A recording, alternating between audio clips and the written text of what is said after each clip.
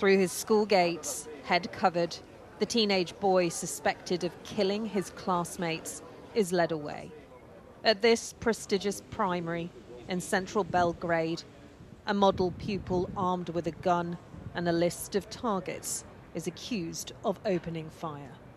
At least 8 children and a security guard would be dead by the time the 13-year-old stopped shooting. I was able to hear the shooting. It was non-stop. It was not like one shot at a time. It was shooting without stopping. I didn't know what was happening. We were receiving some messages on the phone.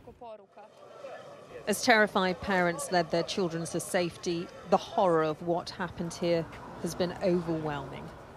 Police say the boy named KK arrived in the morning with his dad's gun and 4 Molotov cocktails. He shot the teacher, then his classmates, then called the police to confess. My child survived this. You can't imagine.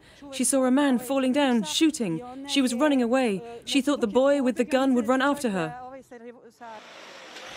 Mass shootings in Serbia are rare. The last was a decade ago. Police believe this latest attack was carefully planned.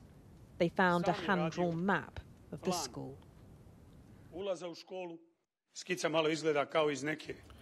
The sketch looks a bit like something from a video game or a horror movie, which indicates that he's planned in great detail how to enter which classroom and how to execute each child. Several of the injured are still in hospital, 2 in a critical condition.